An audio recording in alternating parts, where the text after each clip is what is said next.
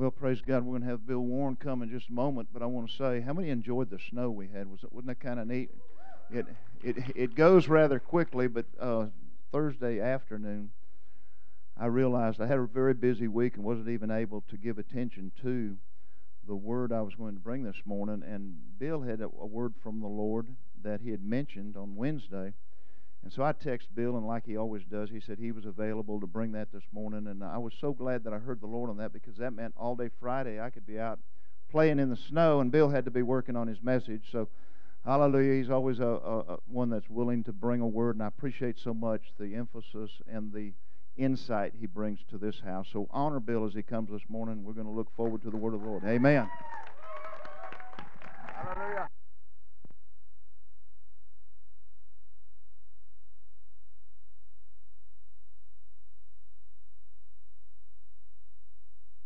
Forgot that part. Had to plug up. All right. Yeah, that snow was surprising. We got up Friday morning, saw it, and a buddy of mine had texted that the school was out, and I got Brianna up. She looked at her window. She said it's a miracle. She just wanted me to school, but it was like it's a miracle. So that was good, and I had the day off already, so that was really good. Turn in your Bible to Acts chapter 27. We're going to walk through this story today, and it's going to be, if you don't have your Bible, it's fine. I think we're going to have them up on the screen, the verses up on the screen. So, Acts 27 verse 1, and when it was decided that we should sail to Italy, they delivered Paul and some other prisoners to one named Julius, a centurion of the Augustan regiment. So here Paul is on his way to court, and he's being transferred, okay? So verse 2, so entering a ship of, that weird word, Adramyttium, we put to sea, meaning to sail along the coast of Asia. Aristarchus, a Macedonian of Thessalonica, was with us, and the next day we landed at Sidon, and Julius treated Paul kindly. So even though he's a prisoner, Paul is being treated with favor, okay? And gave him liberty to go to his friends and receive care. So basically they're going into port, and he's told Paul he trusted him, and he said, he knew he wanted to go out and visit some of his buddies and church people, and he said, that's fine, just be back at a certain time, okay? Verse 4, when we had put to sea from there, we sailed under the shelter of Cyprus because the winds were contrary. And when we had sailed over the sea, which is all Cilicia and Pamphylia, we came to Myra, a city of Lycia. That's a whole lot of places. There the centurion found an Alexandrian ship sailing to Italy, and he put us on board. So you got to get context here. So you got a centurion, a ranking officer. You got 2 or 3 guys with you that have swords and can use them. They're getting these prisoners from one place to another, and the thing is, they can take over a vessel.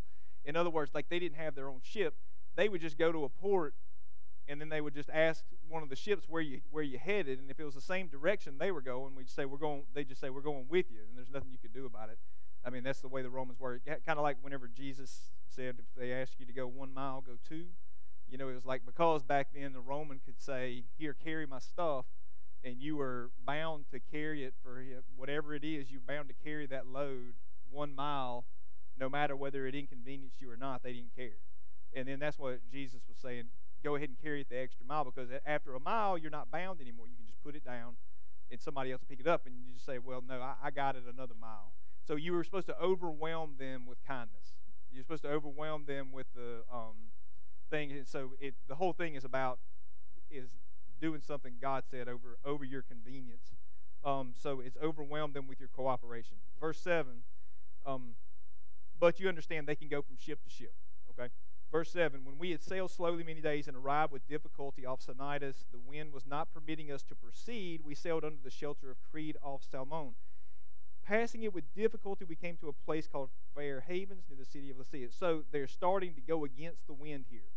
Now, when much time had been spent and sailing was now dangerous because the fast was already over, Paul advised them, saying, men, I perceive that this voyage will end with disaster and much loss, not only of the cargo and ship, but also our lives.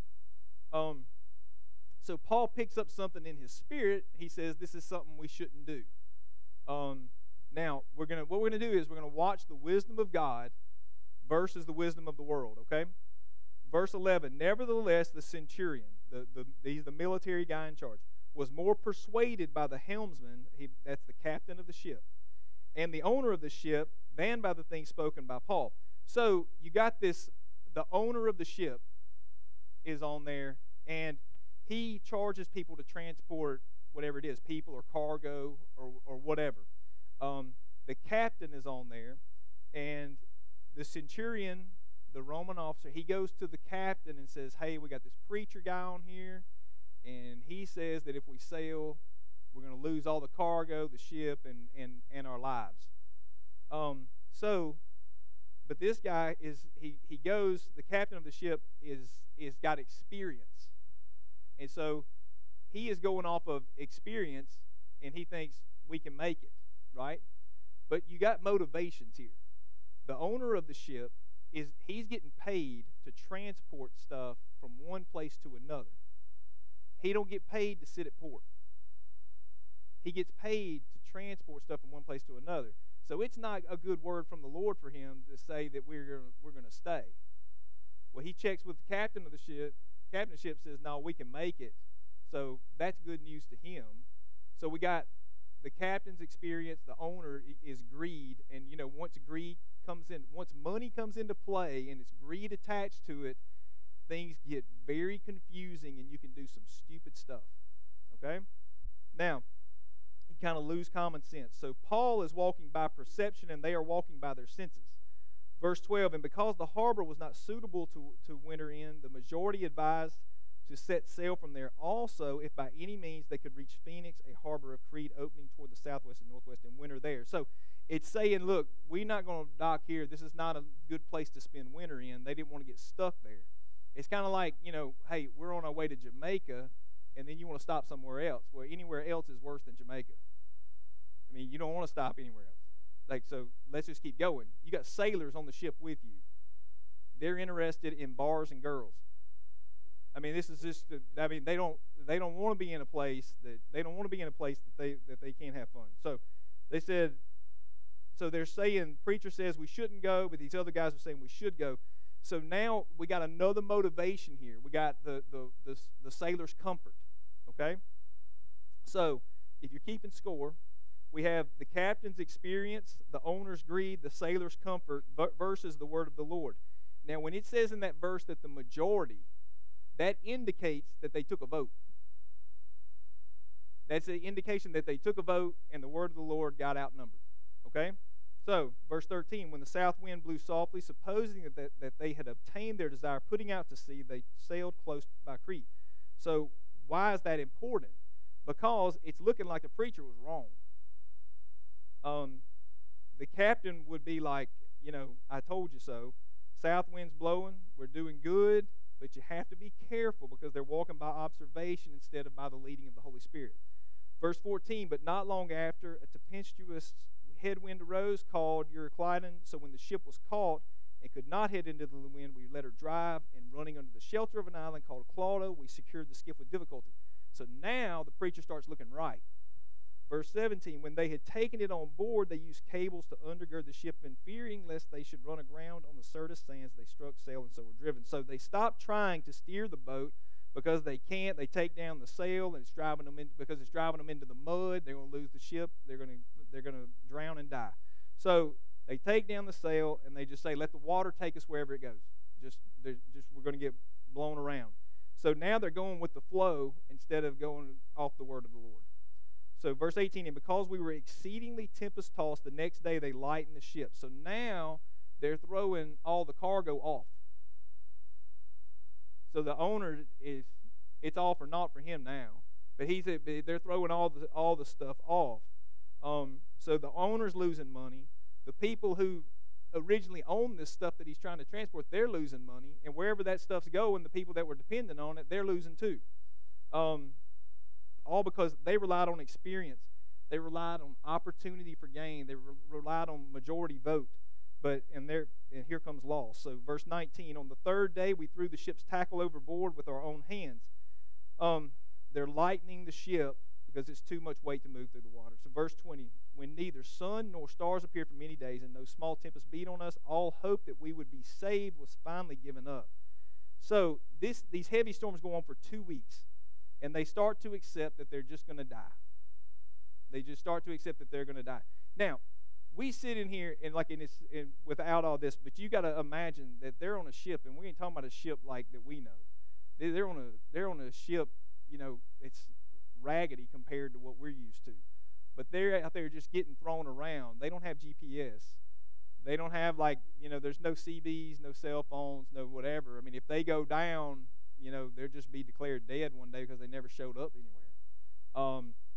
Verse 21, but after long abstinence from food, Paul stood in the midst of them and said, and because, and I love this part because he couldn't resist the urge, said, men, you should have listened to me. He had to tell them. That's great. And not have sailed from Crete and incurred this disaster and loss. And now I urge you to take heart, for there will be no loss of life among you, but only of the ship. For there stood by me this night an angel of the God to whom I belong and whom I serve, saying, do not be afraid, Paul, you must be brought before Caesar, and indeed God has granted you and all those who sail with you. So he gets a word from an angel. And let me say this. You can't just jump into a sphere of influence uninvited. And what do I mean by that? Like David could play a violin, right? But he couldn't just show up and say, hey, if I play my violin, hey, y'all, the demons will leave you alone. He had to be invited in. Joseph couldn't just show up to Pharaoh and say, hey, I interpret dreams, and this is what your dream means. No, there was a guy that said, hey, I did some time with this guy that said, that he interpreted dreams. So he was invited in. Paul was trying to speak into a business sphere, and they had not invited him to do that. They didn't listen. So Paul says you should not sail. Now the prophecies come to pass, and everybody wants to listen now. Everybody's on the preacher. Now, I say that, and then Pastor David did a series not long ago on angels, and here we see an angel. He says the angel of the Lord came. And, we don't want to neglect, that there's a ministry of angels to us. You remember whenever Jesus was tempted, he said he was tempted by Satan, and then it said that the angel of the Lord came to comfort him, right? To minister to him. So Paul is in the middle of this chaotic storm, and the angel of the Lord speaks a word, and Paul brightens up.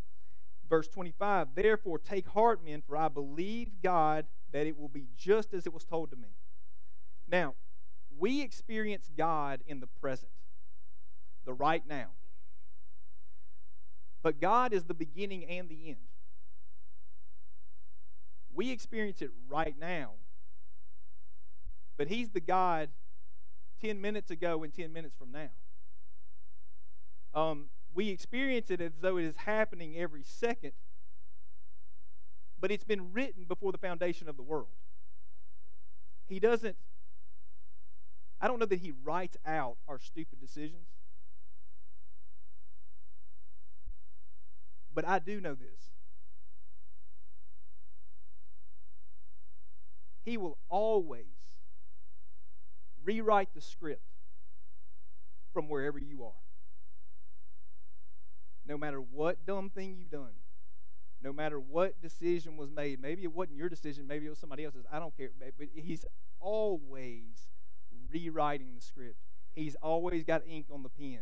He always sees, and He's like, whoop, nope. It's the GPS thing, recalculating. Recalculating. You take the wrong road, well, hey, that's, my GPS does this, like you turn on the wrong road, and it's telling you, like, make a U-turn, and then it's like, well, we're just going to go this way. So it tells you from there, But that's the way, God's always rewriting. He's always rewriting the script, okay? So Paul heard y'all are going to die, but thank God Paul was hearing. Okay, there's a difference between I heard something and I'm hearing something. Because what you heard may not be relevant right now. Because now you got to hear something. You know, let's say Abraham heard to kill the boy. But thank God he was hearing. Because then he heard different. So what I'm saying is, like, let's say that, for example, you give somebody your word on something, right? You make a promise to somebody because you heard from God on something and you made a promise to them. What happens when you hear? What happens when you hear, get out of that situation? Because now, all of a sudden, you're saying, well, I'm going to do the Christian thing and have integrity, and I'm going to stick to my promise, and I'm going to do all this. Man, if God's telling you to get out of it, get out of it. There's a difference between I heard and I'm hearing. You know, Herod got all excited whenever the girl came and she danced in front of him, right? And he got all excited. He said, I'll give you whatever you want. And she says, kill John the Baptist. And it says he was sad because he had made the promise, so he had to fulfill it. What? No. You know? Like, yeah, anything but that. I'm not going to do murder for you. You know, it's but anyway, there's a difference between heard and hearing. Be led by the Holy Spirit. Don't be led by your promises. By your promises. All right, verse 26. However, we must run aground on a certain island. Now, when the 14th night had come, as we were driven up and down in the Adriatic Sea, about midnight the sailors sensed that they were drawing near some land. They took soundings and found it to be 20 fathoms. And when they had gone a little further, they took soundings again and found it to be 15 fathoms. Then fearing lest we should run aground on the rocks, they dropped 4 anchors from the stern and prayed for day to come. As the sailors were seeking to escape the ship when they had let down the skiff into the sea under pretense of putting out anchors from the prow. So the sailors are like, look, let all these other people die, we're out. We're getting out. So we're going to get in this little boat and get out of here. So now now everybody's seeking self-interest. Paul said to the centurion and the soldiers, unless these men stay in the ship, you can't be saved. So the soldiers cut away the ropes of the skiff and let it fall off. So they're listening now. They're all ears. So they didn't put it up for a vote this time. Now, they wouldn't be in this situation if they had listened to Paul 30 verses ago. All right? Day was about to dawn. Paul implored them all to take food, saying, today is the 14th day you have waited and continued without food and eaten nothing. Therefore, I urge you to take nourishment for your own survival, since not a hair will fall from the head of any of you. So, it's interesting, whenever he was prophesying doom, nobody listened. But now he's prophesying hope, and they believe what he's saying. Now, they heard these things, took bread, gave thanks to God. He gave thanks to God in the presence of them all, and when he had broken it, he began to eat. They all were encouraged and took food for themselves. And in all, 276 persons on the ship. So when they had eaten enough, they lightened the ship and threw out the wheat into the sea. When it was day, they did not recognize the land, but they observed a bay with a beach onto which they planned to run the ship if possible. And they let go of the anchors and let them in the sea. Now, striking a place where 2 seas met, they ran the ship aground. The prow stuck fast and remained immovable, but the stern was being broken up by the violence of the waves. The soldiers' plan was to kill the prisoners, lest any of them should swim away and escape. So notice it was soldiers, not the centurion. Now, watch the favor of God. Verse 43, but the centurion, wanting to save Paul, kept them from their purpose and commanded that those who could swim should jump overboard first and get to land, and the rest, some on boards and some on parts of the ship, and so it was that they all escaped safely to land. Now, so Paul had favor with the centurion again. Now, if you go against the stream, there's a flow to things, right? There's a way that God set things in place, and there's a flow to it.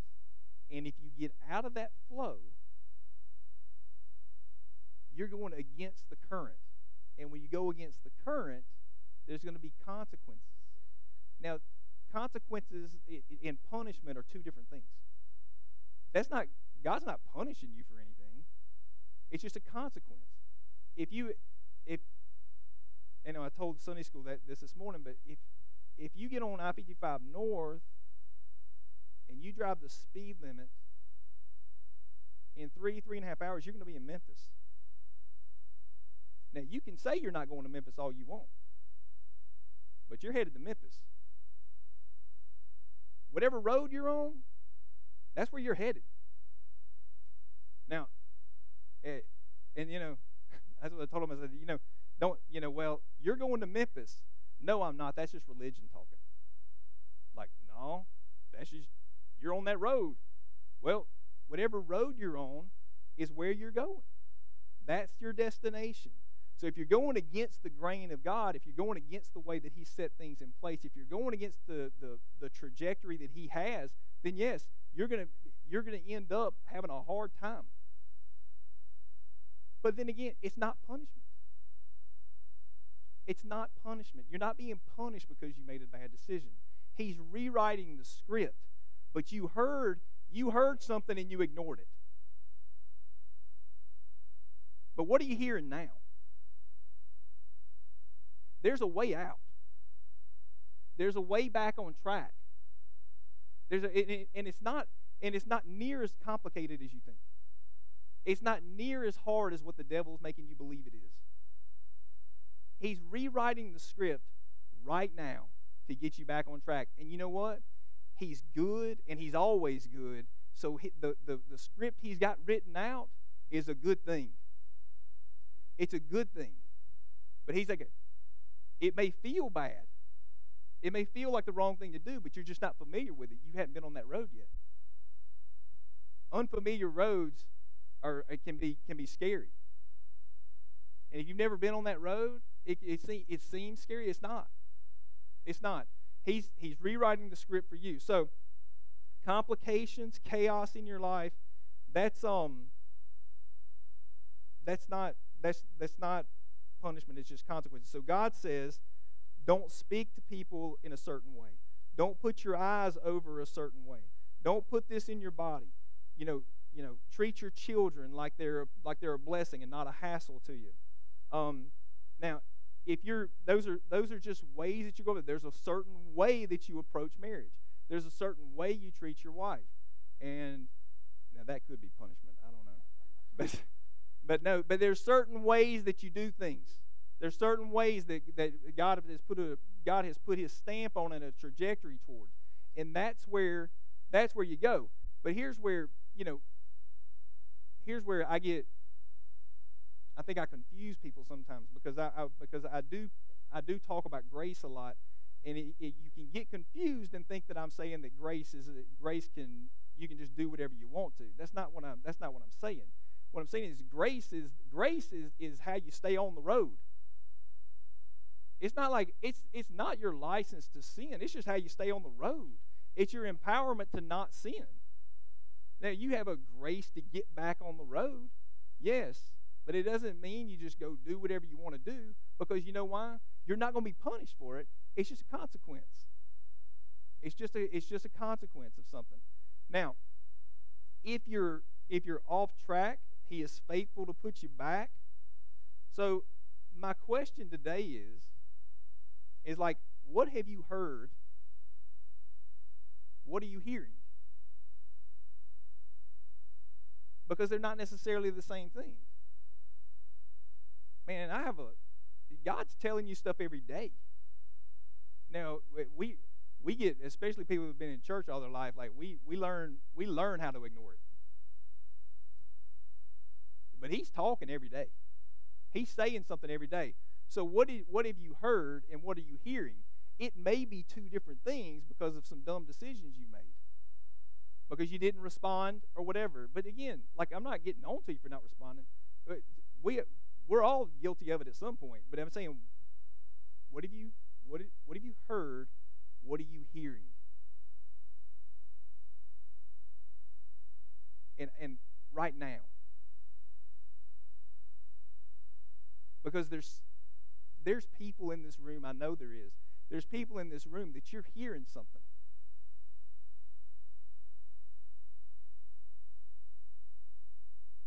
And I'm telling you, that's your road. It doesn't matter. It doesn't matter. Like, I just can't find it. It doesn't matter what you've done. It doesn't matter like how bad you think it was. It doesn't matter. God is in the redemption business. And maybe you just didn't make a bad decision, like as far as like you sinned or something. Maybe you heard something and you didn't do it, and but you should have. But I'm not saying that you're necessarily living in some dire sin. I'm just saying like you heard something and you didn't do it, and now you're in a place that you weren't intended to be. You were supposed to go to Memphis and you're in Atlanta. Well, there's still roads to Memphis. I don't know how Memphis became the thing, but it's just there. But let's just say that you're somewhere else. It's okay. There's a way back. And you may have to walk it, but he may put you on an airplane. I don't know how he's going to do it, but he's going to do it. My message was not long today. I asked my wife what she said. I said, "What time is it?" Because she said, because usually worship lasts till 11:15, and I'm like, I have it timed pretty good. But I do think it's good, because I think that maybe you can take a minute and maybe you can sit there and you can think about what are you hearing? Like, don't focus on what you heard. What do you hear now? Everybody stand up. So we're gonna, yeah. Yeah.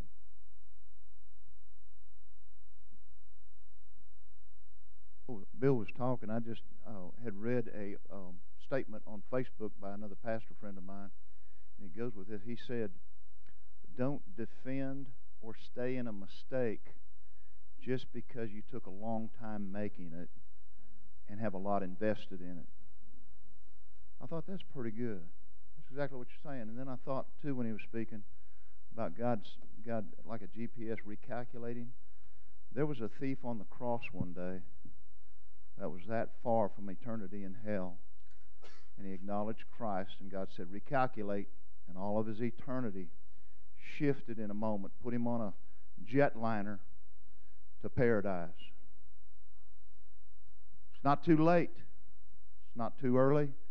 It's just the right time to shift and obey what you're hearing.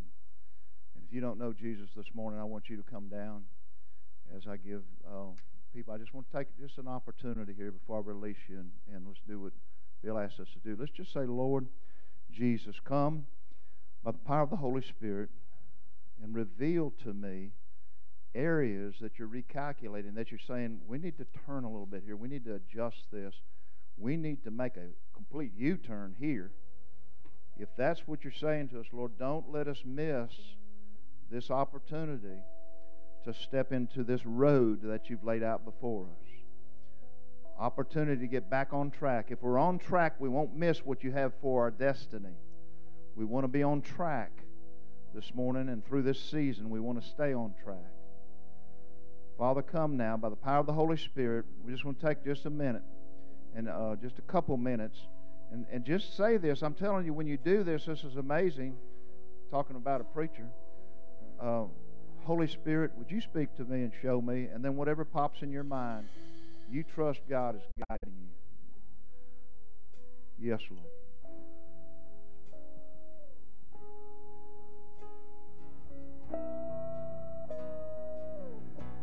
Show us, Holy Spirit. Reveal to us. Yes, Holy Spirit.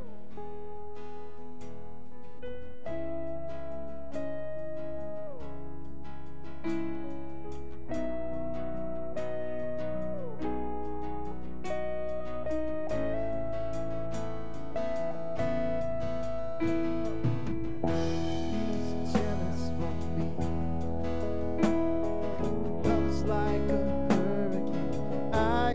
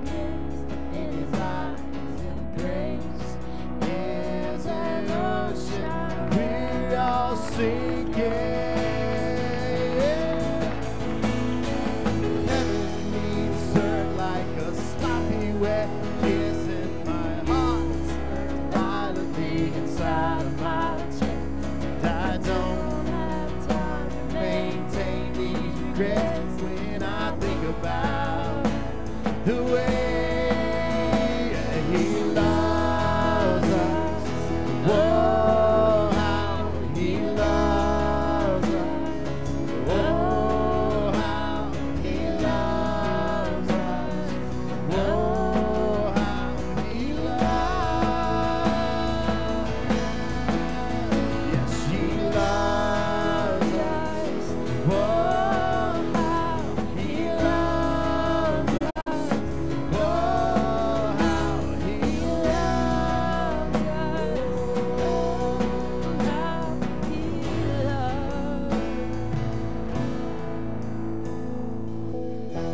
Hallelujah. I feel some people getting back on track this morning, and I know 2 young people that just got back on track with Jesus. Jesus is not just our Savior. He is our King. He is our Lord. What He says really does matter. And I just thank the Lord for moving this morning through that Word, through the power of the worship. His Spirit was here to change lives and transform people forever.